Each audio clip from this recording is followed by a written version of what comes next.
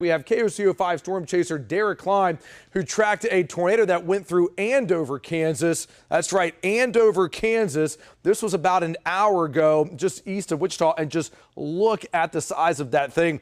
Unfortunately, this storm did go through a very densely populated part of the town. It went through neighborhoods, and so details are still coming in from this tornado. Again, this from Derek Klein out in east of Wichita in Andover, Kansas. But this same line of storms will now be advancing down to the south as we go into the next couple hours.